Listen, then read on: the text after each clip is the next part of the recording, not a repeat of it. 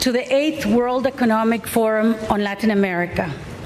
Agradezco al presidente I thank President Humala for his very kind invitation to hold this gathering here. I thank the First Lady and the government of Peru and all of our friends here in Peru. Thank you very much for your support and for welcoming us so warmly. I thank you most sincerely.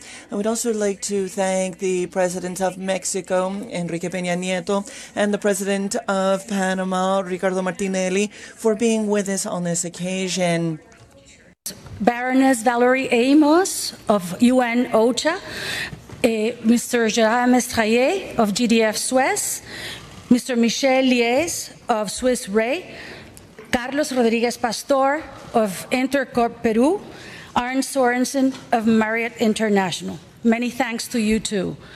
The theme of our meeting, Delivering Growth and Strengthening Societies, offers us an opportunity to reflect, discuss, and take action at a time when most Latin American nations have been experiencing satisfactory levels of economic growth.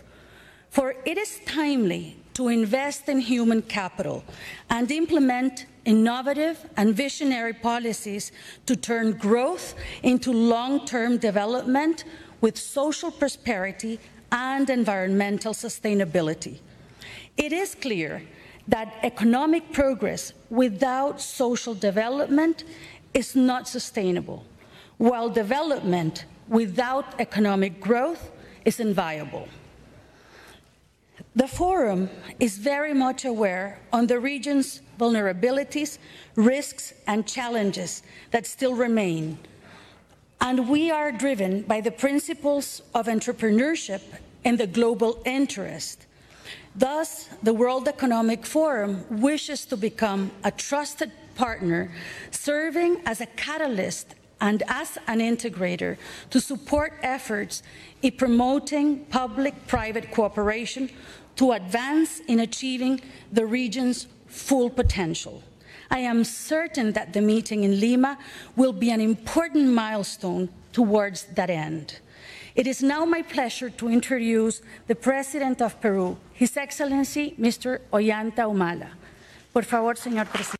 Mr. President, the floor is yours.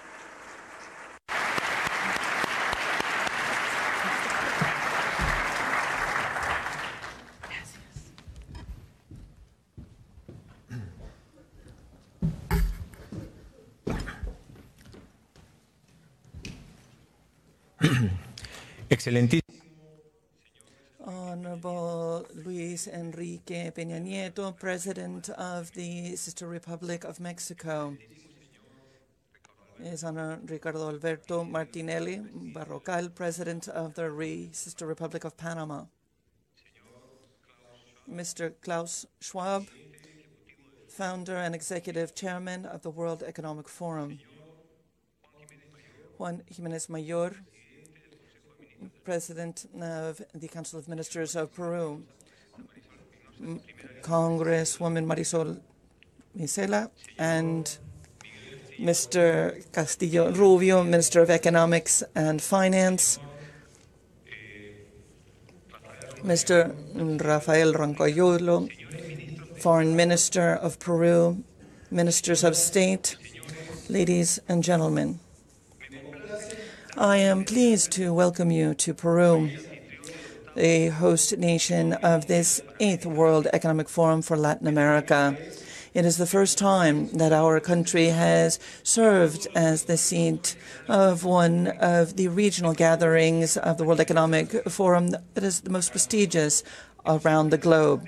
For us, it is a clear demonstration of the greater recognition that our economy and our culture are acquiring day by day.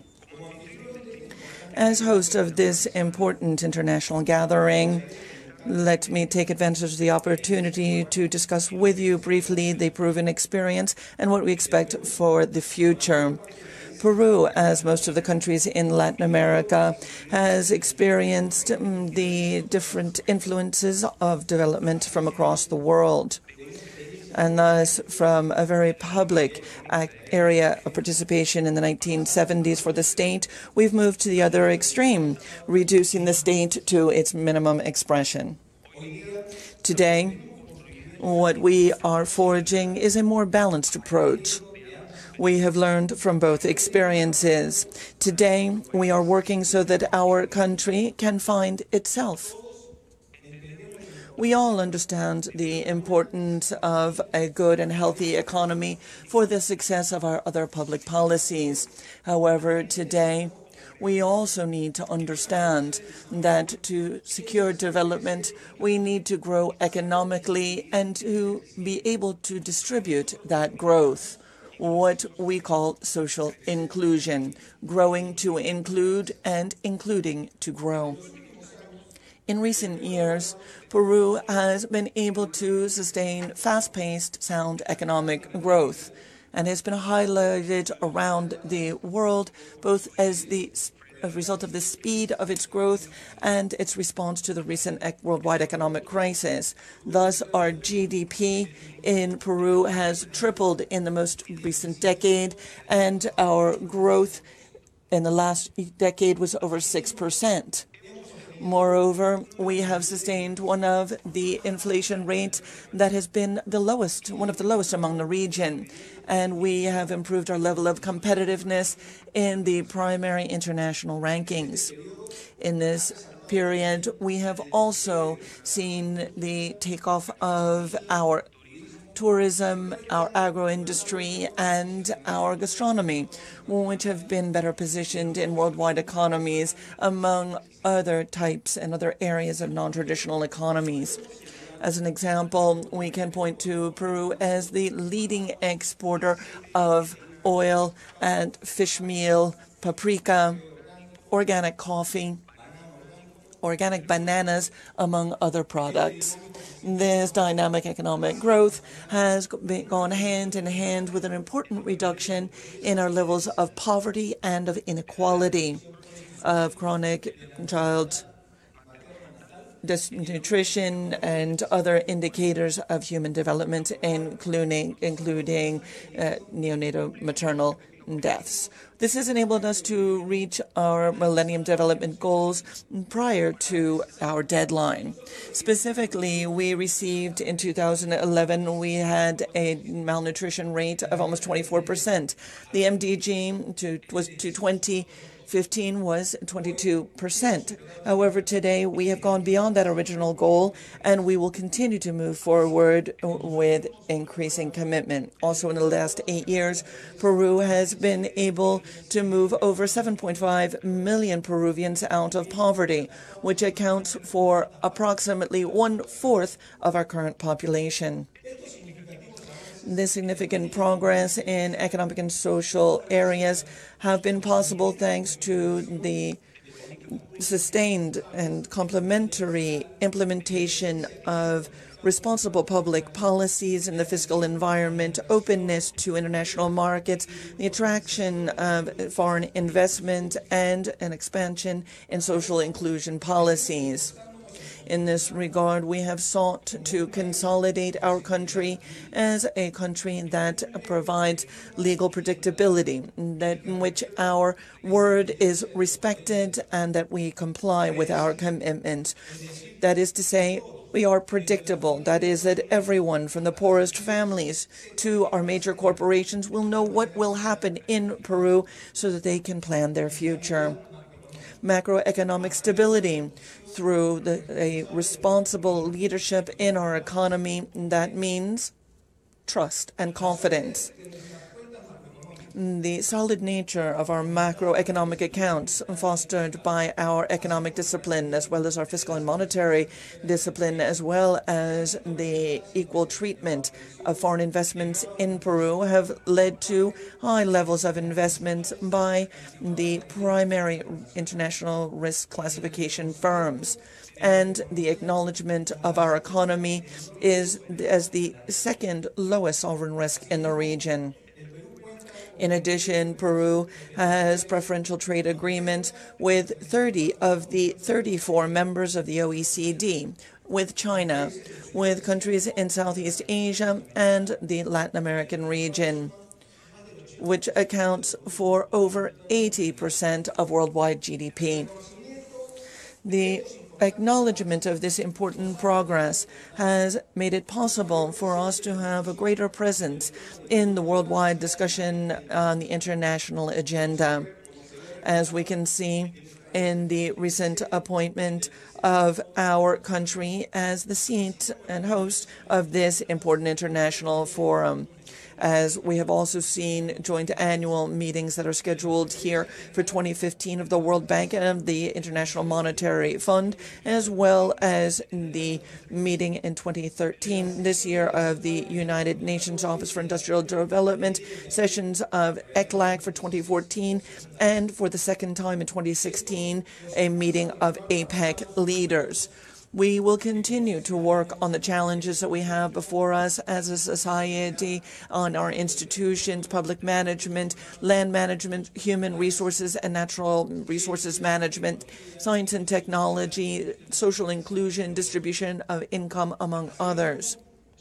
Moreover, we are cognizant of the risks that are present in the difficult international environment and of the need to ensure sustainable growth over the long term. In that regard, my administration seeks to create solid institutions that are transparent and reliable, that will enable us to manage our available resources better in order to foster and facilitate greater productivity among our companies and ensure greater capacity of the state in supplying services that improve the quality of life of our citizens, with a particular emphasis on those who are most vulnerable. To that extent, my administration is committed to a proactive public policy of development and social investment. We have increased our budget by 15% for projects that seek to close the gap between basic services in urban and rural areas, in the areas of water, sewerage, and energy. Today, we have a level of investment that it is above that of the rest of the region in infrastructure, and we are aware of the need to nonetheless secure greater effectiveness in the use of these resources. We are using an objective-based and performance-based system of budgeting on the different levels of our government. We have created and expanded a set of programs that are multi-sectoral in nature, with a view toward improving efficiency and targeting care and attention on the most vulnerable sectors. Our policies of social inclusion are focused on these individuals. From early childhood until our senior citizens, we seek an improvement in the levels of well-being and also to break down the intergenerational transmission of poverty. In that sense and regard, we have created a Ministry of Development and Social Inclusion, known as MIDIS, within our administration, which helps to dovetail the policies in development and social inclusion and focuses on second-generation projects, including the sustainment of our efforts and the effective overcoming of poverty. As I noted, we start with early childhood with a program known as Cuna Más and the school-age food program known as Quali Warma. We also have a program known as Beca 18 to facilitate higher education by qualified young people. These new programs started from scratch, and we now have over 10,000 people participating, and by 2016 we hope to grant over 25,000 comprehensive scholarships of this nature. Also, we have projects for those who are over age 65, who are at the age to retire and in poverty. We have a new program for them, which is called Pension 65. Our social investment is fundamentally focused on including the most needy population in a circuit of economic growth and creation of wealth, decent employment through the modernization and diversification of our production chain. In that regard, we are placing an accent on the training of human resources, particularly in science, technology, and innovation. Thus, in addition to our program Beca 18, we are encouraging the creation of projects and scholarships for postgraduate studies at the international level so that we can contribute to more advanced human capital. In the task of providing sustainability to our growth, we are convinced and we continue to work to diversify our economy through science, technology, innovation, and policies of scientific transfer. In that regard, we are working, as I said, in science and technology and facilitating the return of Peruvian experts who currently reside abroad. We seek to create a nation of intellectual capabilities and not just natural resources through these policies. We are also committed to protecting the environment under the concept and umbrella of shared but differentiated responsibilities to ensure the country for future generations. We have ratified a variety of different international treaties in the area of the environment, since we are a highly diverse and also highly vulnerable to climate change as a nation. And we have put a high priority on policies for mitigation and adaptation to climate change, and the conservation and sustainable use of our Amazon forest, and the protection of biodiversity. The transfer of technologies that will enable us to mitigate the effects of climate change and will help us to contribute to sustainable development will strengthen these important efforts, and it is therefore an aspect that requires and demands renewed commitment and prioritization. In addition to economic growth with social inclusion, let me highlight that it is a priority for my government to secure sustainable development and the responsible use of our natural resources, particularly our water resources, with respect for the environment and respect for our communities, particularly with regard to extractive industries. To that extent, we are working on the construction of a new relationship between the state and industry that will enable us to address the uncertainties and legitimate concerns that the population residing in these areas may have, and to resolve in a transparent fashion all conflicts through a policy of dialogue. Moreover, let me note the renewed commitment of our country to respect for human rights and for the protection of our people. We have said that we will combat terrorism and drug trafficking wherever it may lie, and we have allocated resources to ensure the security of our people.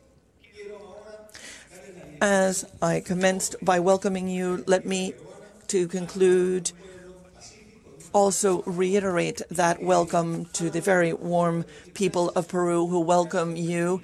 And we thank you for your economic efforts that are placed both in Peru and are noteworthy across the globe, and that will enable the people and the government of Peru to move into the generation of wealth and of better conditions, hopefully for all Peruvians and not for a minority. Thank you very much and welcome to this forum.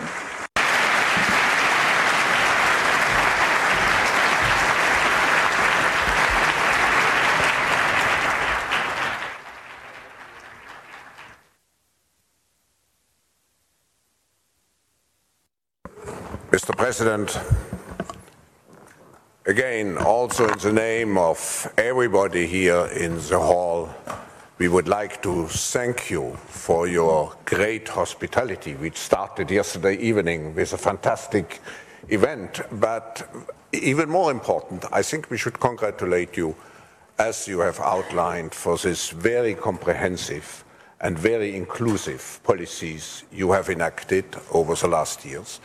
And you are able to show us quite impressive results. So congratulations.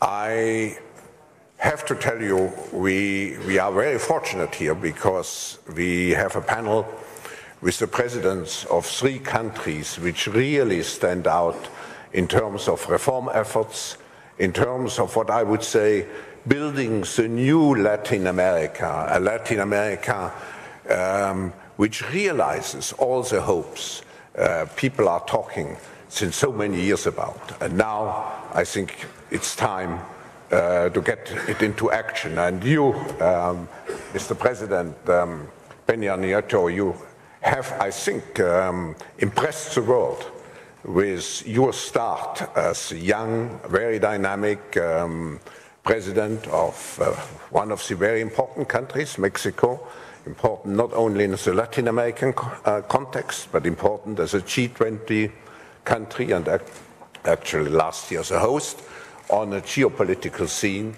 So, Mr. President, can I invite you to share with us your ideas and hear particularly how you see your country in the context of the world. Second, your reform policies, particularly related to inclusion. And finally, also, how do you ensure long-term true stability in your country? Because this is still a very open question in terms of drug trafficking, crime, and so on. We want to start with the positive developments lately under your presidency. Thank you very much, Mr. Schwab. So allow me to share with you a few ideas on the matters that Mr. Schwab has mentioned. But before that, I would like to thank the President Ollanta Humala for his hospitality and also for the warm welcome that he has given not only to myself but also the delegation that has come with me, that is composed by officers of the government of the Republic that are closely linked to the subject matters that are related to Mexico economic development. Respectfully, I would also like to greet his wife, Mrs. Nadine, as well as President Ricardo Martinelli, with whom, again, I share a space in an event like this one. And also, I would like to say how pleased I am to see here so many entrepreneurs and authorities from Latin America. Without any doubt, this is a good time, a good moment for the whole region of Latin America and the Caribbean. I agree with what President Ollanta has just said. It is necessary to realize that Latin America is going through a good period. Several countries in this region are characterized at the moment by macroeconomic stability as well as economic growth, and most certainly a policy that is targeted to combating the great social inequalities that to a great extent have been one of the trademarks of this region in the world for a long time. And we must say that Latin America has a lot of positive aspects and strong points, and therefore we should not focus on these strong points and forget that it is necessary to achieve the development in this region that it will not be achieved by inertia. This region is different from others that have gone through financial crisis and economic troubles, and our region in general terms has been able to go with to succeed during these difficult periods. But I believe that this is the right time to once again encourage all the actions and policies that will allow us to strengthen the capabilities of Latin American countries. Let me mention two countries. One, our host country, Peru, and secondly, Panama, with whom I am sharing this panel. Both countries, without any doubt, have been the champions of economic growth in the region during these last years. During this last decade, they have achieved consistent growth, and the President of Panama will certainly explain some of the successes and results they have achieved. Mexico does not want to lag behind. It is a country that has great potential and a geographical location that is very relevant to our region. We are proud to be Latin Americans, and at the same time, we are neighbors with North American countries. Our country, during these last years, has supported its growth with different policies, for example, free market and also openness to the rest of the world. And that is why Mexico, at the moment, needs to find greater diversification for its production. But in order to achieve these results, Mexico has to make significant efforts to increase productivity. And in a few words, this is really to democratize productivity and not to achieve it in just a few areas. And this means that in every region, even the most faraway places of our country, it is necessary to have and to offer possibilities of growth and development to our people, and that this is translated in well-being for our inhabitants. Mexico wants it for itself, and we also believe that this should be one of the great challenges and opportunities that Latin America and the Caribbean should have as a target. It is necessary to encourage democratization of productivity, as I said, and this will certainly allow us to achieve in the coming years a sustainable economic growth that is also sustained and permanent, and this, I believe, is our objective. In my country, I took office 5 months ago, and let me tell you that, in the first place, in our government, we have established very clear goals for the coming years. Our objective is in the first place to achieve peace and tranquility in Mexico, and the strategy that the government of the Republic, in coordination with the other governmental bodies, has established is to significantly reduce the levels of violence that we see in some regions in our country. Secondly, we want to implement social public policies that will allow us to have an inclusive Mexico, and at the same time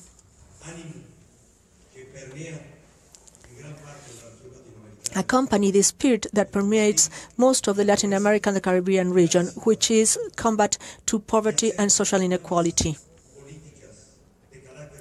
The new social policies, which are the ones that we are implementing in Mexico at the moment, will be not only poverty that will mitigate some of the effects of poverty, but we want policies that will ensure that the beneficiaries of these policies and social programs, some of them new and some of them long-standing, will enter the stream of productive life and also of formal productive activities. That is why in Mexico we are reviewing social programs, and we don't want to encourage informal activities. On the contrary, we want that the people who are supported by our policies have enough incentives so that they insert their activities in the formal sector. We also have the objective of achieving good quality education for all. During these last decades, Mexico, especially during the 20th century,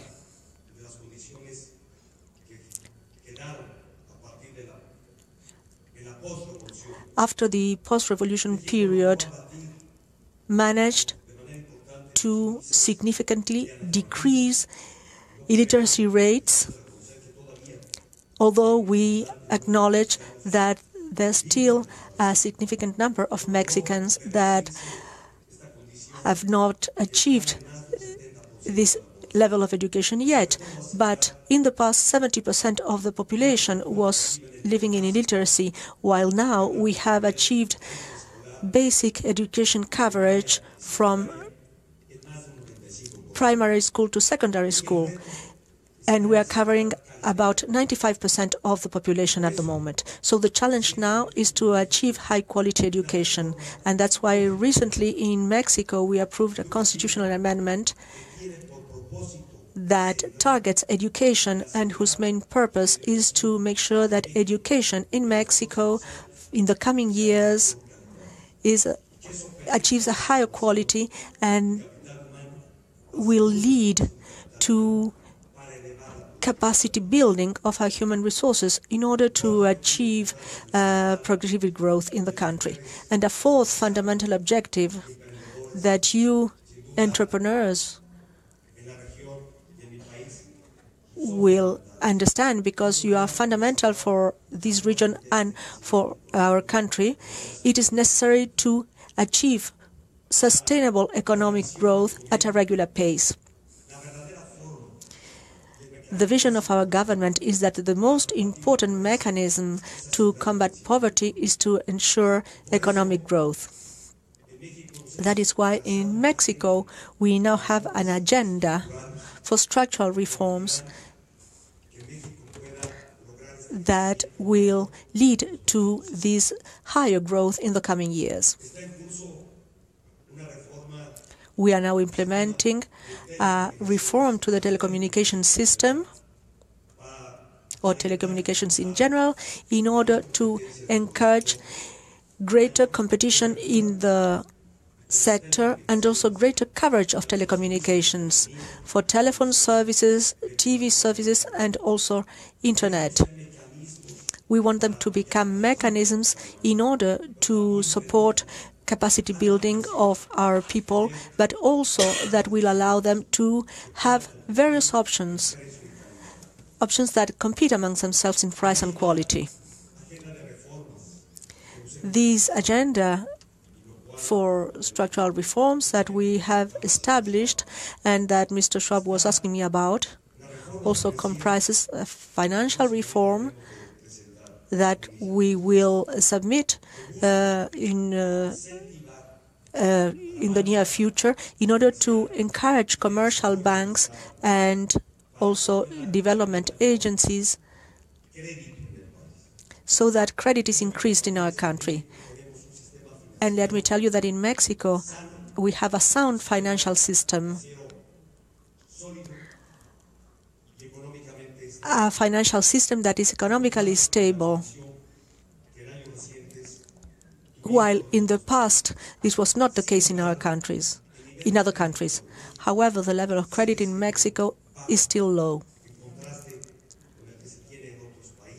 whereas in other countries in the region this is not the case. That is why the financial reform that we will endeavor shortly has the purpose of encouraging commercial and development banks so that there are new mechanisms that will guarantee high levels of credit in the country. In Mexico, credit is mostly concentrated in big enterprises. But what we want is to focus on small and medium enterprises, which are the ones that employ the highest number of people in the country, and unfortunately are the ones that benefit less from credits and loans in the country. We also need a reform of the energy sector in order to strengthen the productive capacity in this sector, especially in trying to strengthen Pemex, which is the state energy enterprise. We need therefore, a legal mechanism that will allow the participation of the private sector so that Pemex can increase its productive capacity. And at the same time, we need to explore other ways of producing energy. The goal in this case will be to decrease the cost of energy in the country, and that energy benefits the population at large, so that prices are much more affordable for the energy consumed, but also so that the industries have an input that will allow them to be more competitive at a world level. And another reform that we will endeavor is a fiscal reform or a tax reform that will establish a more fair and balanced system.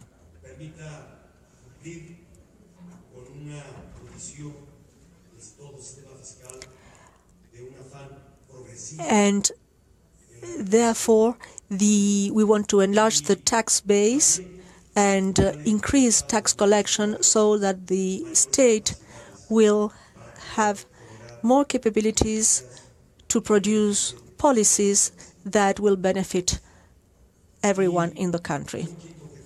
A fifth objective for my government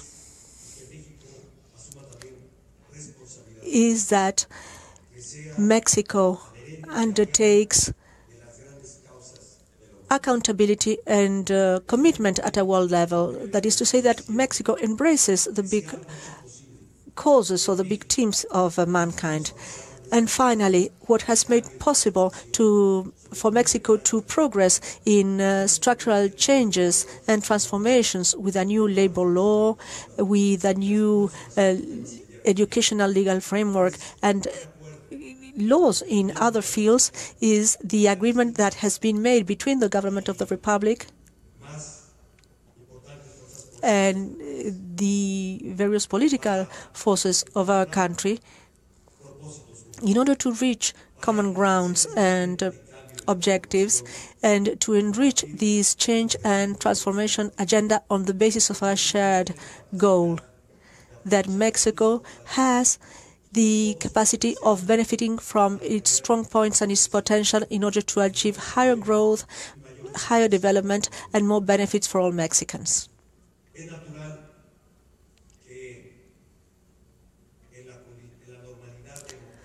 Of course, when we live in democratic life, in a country democratic and plural as Mexico is at the moment, it is natural that we have difference of opinions from time to time, but politics is the best way of opening doors to dialogue and agreement in order to overcome differences of opinions.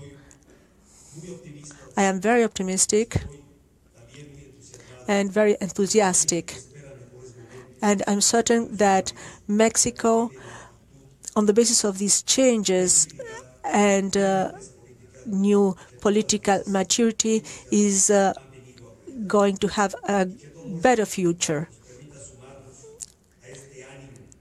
And we will be able to follow this new spirit that pervades the Latin American and Caribbean region at the moment, so that our regions are more productive, more competitive, they achieve higher growth and development, and at the same time, various mechanisms that I have already mentioned are taken advantage of, so that our region achieves better living conditions for its people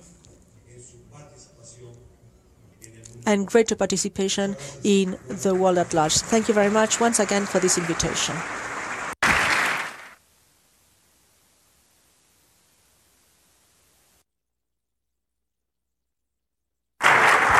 Thank you, President Peña Nieto.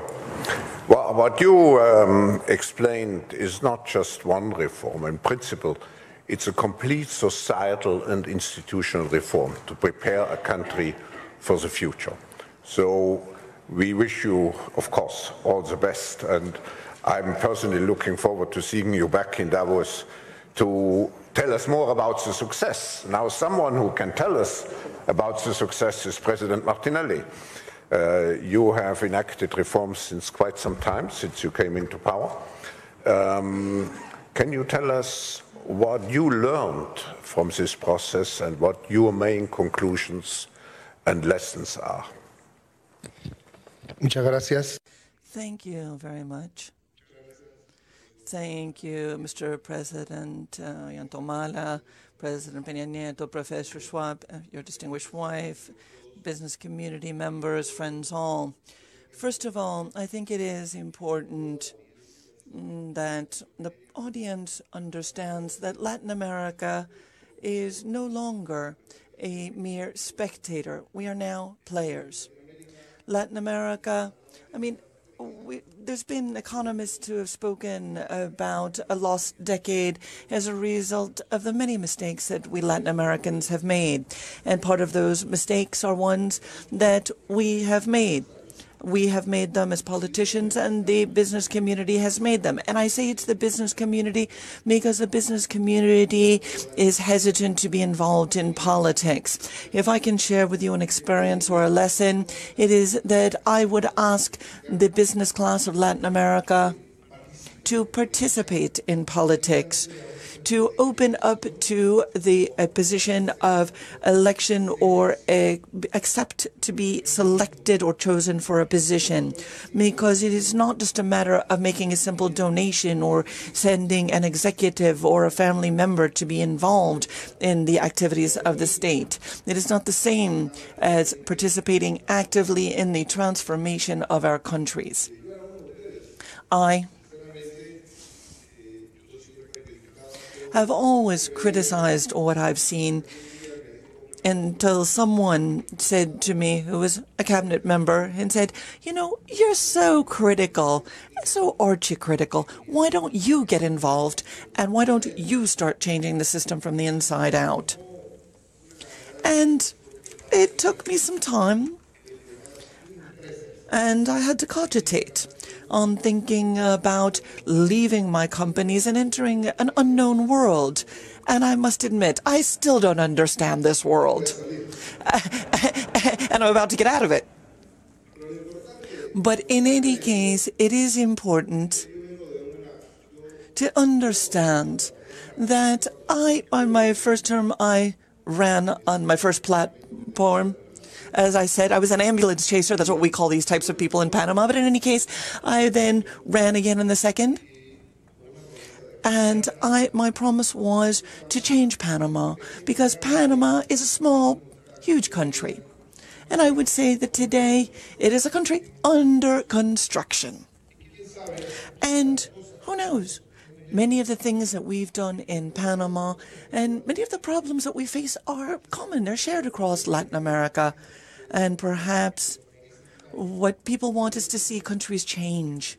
But they want you to change, and I don't change. Everyone wants there to be a broad tax policy, but a lot of people who don't want to pay taxes.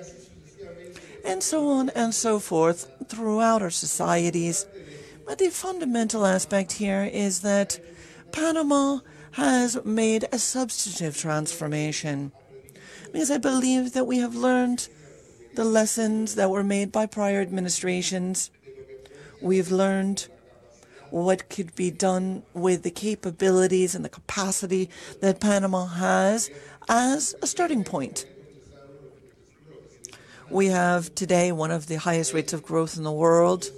We have a country with zero unemployment, a country that has legalized all of our illegal aliens. And we are, in fact, encouraging immigration into Panama to provide for a greater, broader base of our labor force. Panama was a country that was pretty much stigmatized, secluded. Because we were considered to be a tax haven in Panama. We had no tax treaties or free trade agreements or anything else to exchange information. Even with the United States, we do have a treaty in place today, and with Europe today. Once again, the good news is that we will be signing that free trade agreement very soon with Mexico and also with Peru, which will give us a tremendous opportunity in Panama to access, as a country, the Pacific Alliance. We've signed tax treaties with over a dozen countries, as I was mentioning, and we continue to negotiate new accords. We have in place an agreement with the U.S., with Europe, and we'll be signing with other major players shortly as well. But the important thing here is that what I can say from this electoral processes I've been through is that sometimes government does things poorly because we believe that just by giving incentives to the private sector so that they would invest, and that will be enough. And we fail to see that other benefits or other prerogatives need to be granted in addition to tax benefits. And I've seen that this is what existed across Latin America, and we've decided to revert that process and have the state invest first, and that the private sector should come in second. To do that, however, we had to reformulate completely our budget, and I can say that every dollar of our budget, 40 cents, is invested in infrastructure. And that is how the state has begun an aggressive program of infrastructure development. Airports will soon have the largest airport in Latin America by 2014. We are building highways across the breadth and length of our country. And I mean, we have on the other end, obviously, we have Costa Rica right next door. We're also building hospitals, chilling centers, residences, residential complexes, and so forth. And we've heard from the other two presidents who've spoken before me the importance of these projects. We share these types of projects. We give them different names. We have a program that pays the senior citizens who don't have a pension a certain amount of money. We have a program such as they have in Mexico or in Brazil for students to go to school. As long as their parents take them into get regular medical checkups.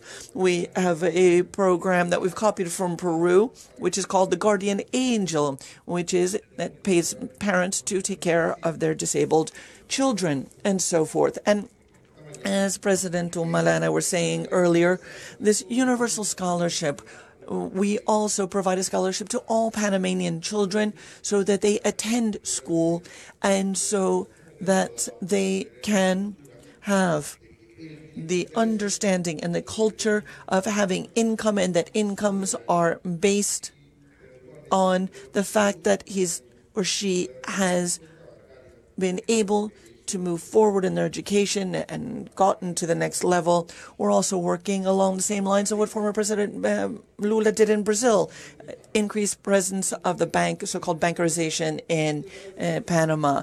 And we also have perhaps the most important infrastructure project of all, perhaps worldwide, which will change the physiology of all of our ports and will cause a change in the way boats circulate and ships travel, and will have an impact across the globe.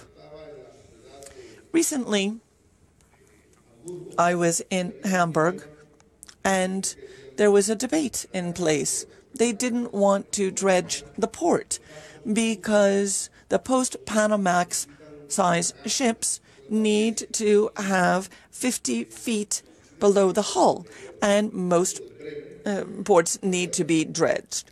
Bremen had been dredged. Hamburg did not want to create that greater depth.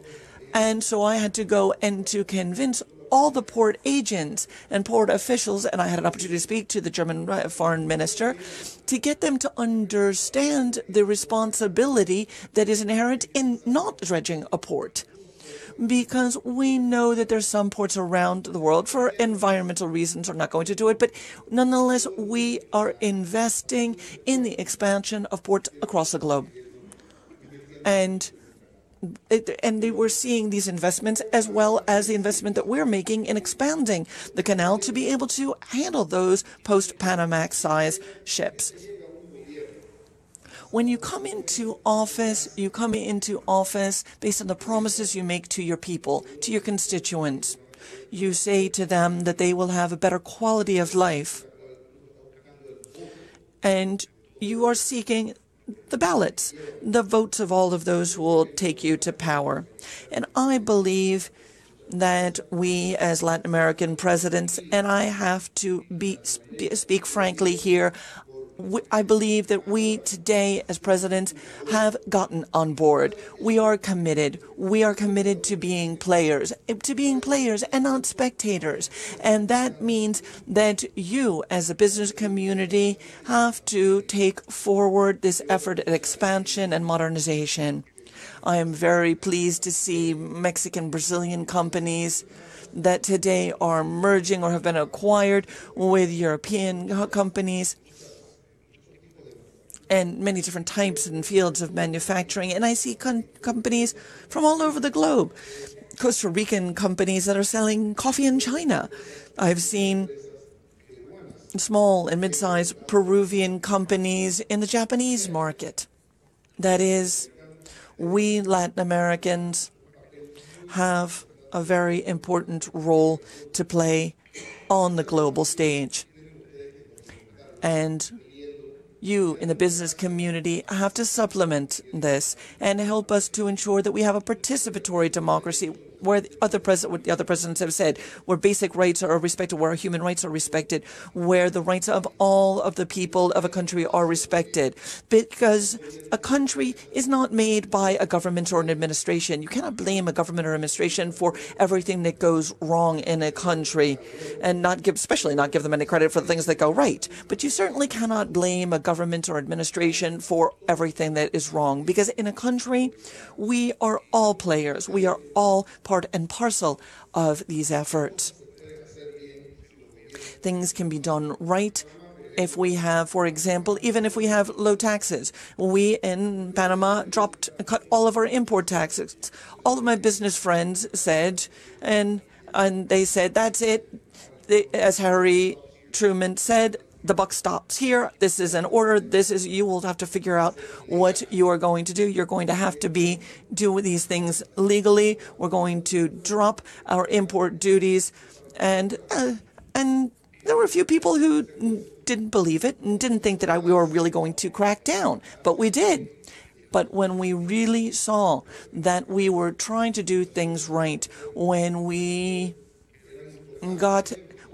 for example, the banking sector in Panama, I mean, their income tax was 7.7% on average, but the manager was paying 27.5%. So it was unfair, it was unjust, it was incongruent, and yet the banking sector was untouchable.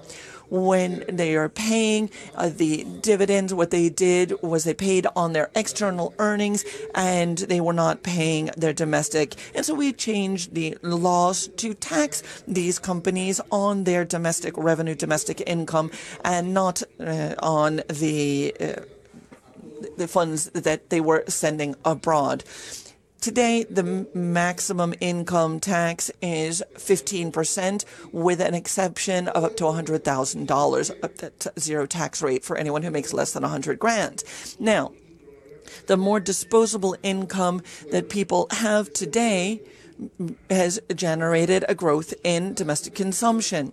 Because of our competitive nature and because of our geographic position, we are the home to many multinational companies that operate throughout the region. That competitive and comparative advantage, I hope to talk to the president of Philips, who I understand is here and is very much interested in sitting down and talking to us with regard to what is happening in Panama and so on and so forth with any company that wishes to set up operations in Panama, because Panama is a safe, secure country with a quality of life, with low taxes and a lot of incentives. We have good schools, good levels of public security and safety. And when I speak of schools, let me note that the primary problem that we have in Latin America is the deficiencies in our educational system as a result of primarily the very powerful teachers' trade unions across our different countries.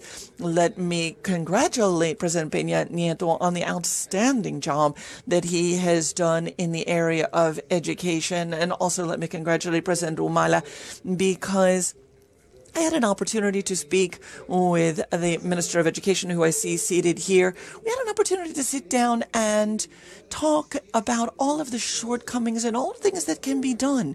The only way that our countries will truly be able to get out of this lethargy that we suffer from is through education. And as President Peña Nieto has said, and as others in Latin America have done. Excellent. It would be an excellent opportunity, maybe next year, to come to your country and to look at all those reforms. Okay. I'm afraid our time is relatively short, so I hope you give us the opportunity to follow up.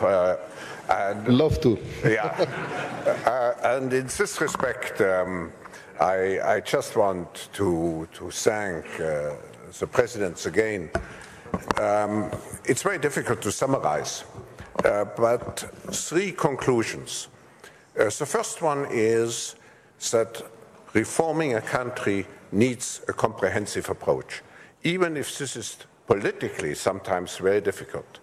And it needs courage, and I think the panelists have shown this courage in a lot of action. Second, I think we have to get used to a completely new image and picture of Latin America. Latin America can become a kind of role model for inclusive growth policies. And the third conclusion for me is that in order to achieve what you want to achieve, you need a multi-stakeholder approach.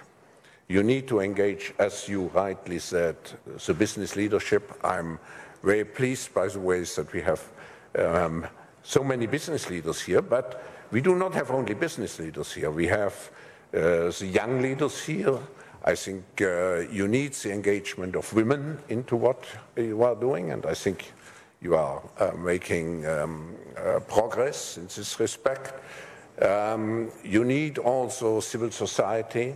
And here in the room, I think you have a multi-stakeholder community. And in this respect, social entrepreneurs are particularly important.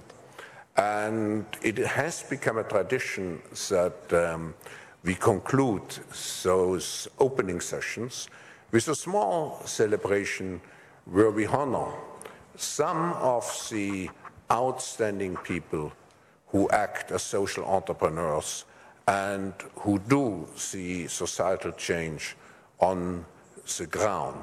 So I would like to ask Hilde Schwab, as chair of the Schwab Foundation for Social Entrepreneurship, to join us and to present to us the social entrepreneurs, the Latin American social entrepreneurs of the year 2013.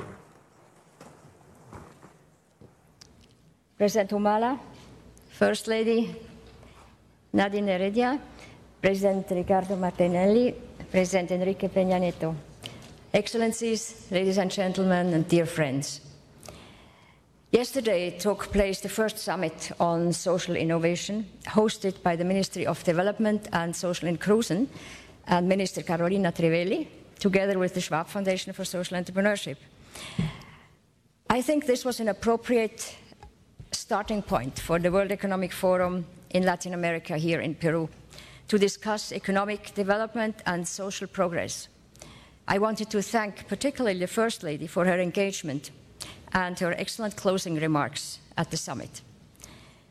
Policymakers and experts from the field took part in the summit, as well as many social entrepreneurs of the Schwab Foundation network.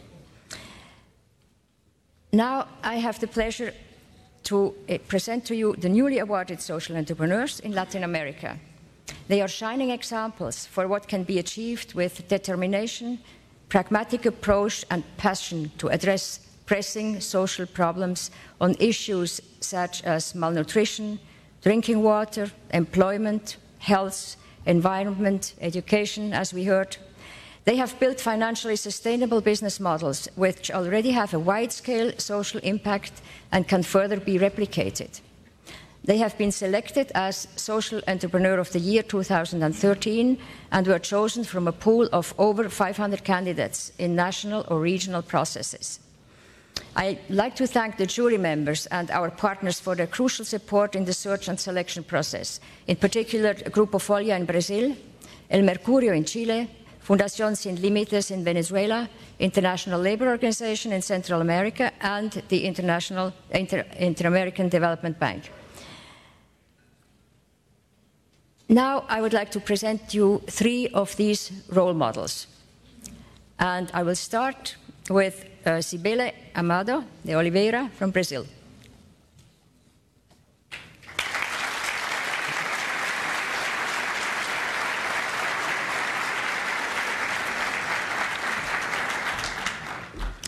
Cibele Amado is the Executive Director of Chapada Institute, and she has devised an innovative methodology for improving education by engaging parents, educators, and politicians. The Chapada Institute provides support and training for continuing education for school teachers and administrators, while simultaneously establishing networks in municipalities for broad collaboration around educational improvement. Since its founding 16 years ago, the Chapada Institute has served about 4,000 education professionals and over 72,000 students. Thank you.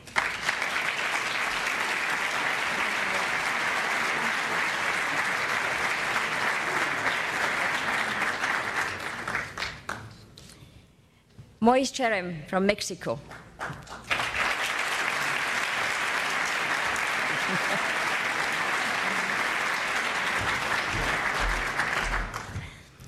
Moises co-founded Enova, which bridges the digital divide through community-based e-learning centers, featuring advanced technology and well-trained facilitators in low-income neighborhoods. These community centers, known as RIA, Learning and Innovation Network, provide access to e-learning modules and personal facilitators. RIA has become the biggest network of digital centers in Mexico. With 70 sites, Enova has approximately 2,305 registered members. 235,000, sorry. And 9,000 students per month. And Moises told me this morning that he wants to establish 1 school per day in the next 3 years. It's a challenge. It's a challenge, but...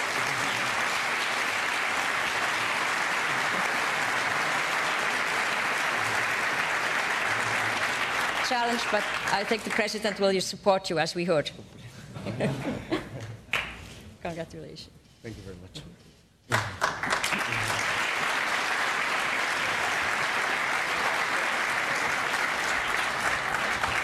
Now we come to Peru, Cotole from Peru.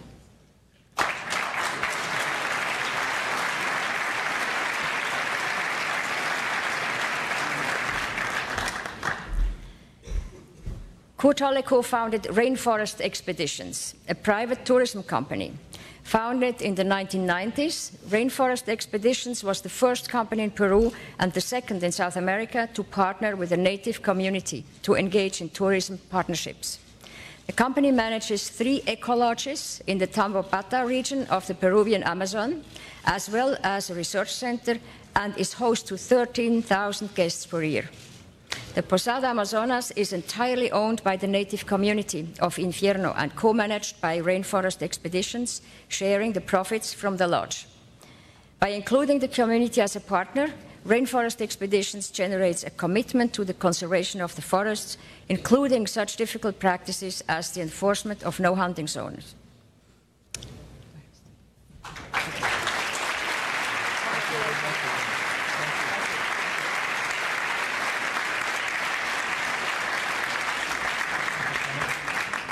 Thank you all for applauding these wonderful individuals who are role models, as we were talking about.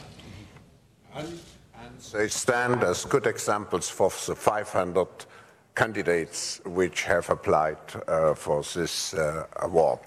I would like first to thank the panel again. Please stay here for a moment.